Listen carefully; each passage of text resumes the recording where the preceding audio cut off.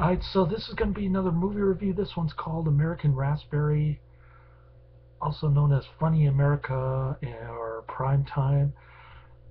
This is Canon's version of the Kentucky Fried Movie. I don't know which one came out first, though, because they both came out in 1977. Just like the Sarge, Cannon's other flop, this one has a lot of racist jokes. For instance, there's this one scene where this rich white industrialist dude smoking a cigar and just sitting around being lazy. Uh, he has a bunch of so-called Negroes doing slave type work to produce energy for his company, and he says they emit less pollution and they're quite cheap or something like that. I didn't quite understand what he was talking about, and I didn't care, quite frankly. I thought it was offensive. Um, they also there's also one scene where the president refers to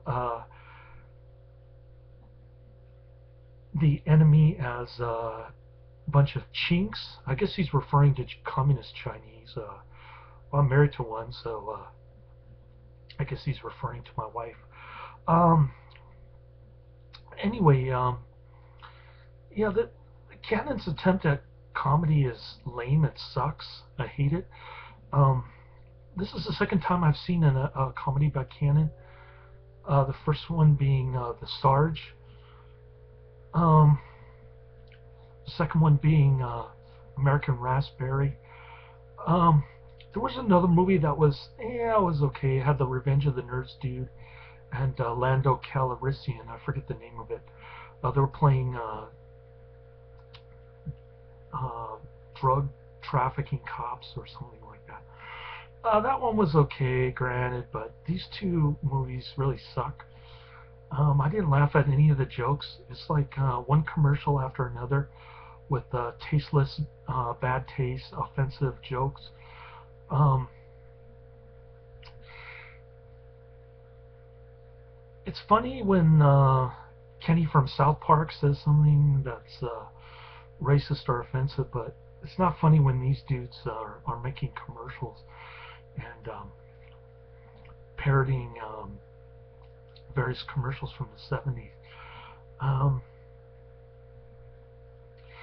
the only good thing about it really is Kinky Friedman is in this. Also Warren Oates. Those are two really great actors, but I felt like their efforts were wasted in this one. You really don't see them for more than 5 minutes out of a 1 hour 10 minutes film. So that was unfortunate. If they had put more Warren Oates, Kinky Friedman, perhaps it could have been a better movie. But yeah, well, they decided to put every no-name actor in this besides Warren Oates and Kinky Friedman. So yeah, I guess they wanted to give everybody an equal opportunity or see how many actors they could cram into one movie. Which was unfortunate. I didn't really understand or care about any of the skits. I mean, I was kind of with the preacher dude who said turn off your TV. I mean, yeah, that was the only solution to watching television or watching this movie is to turn it off.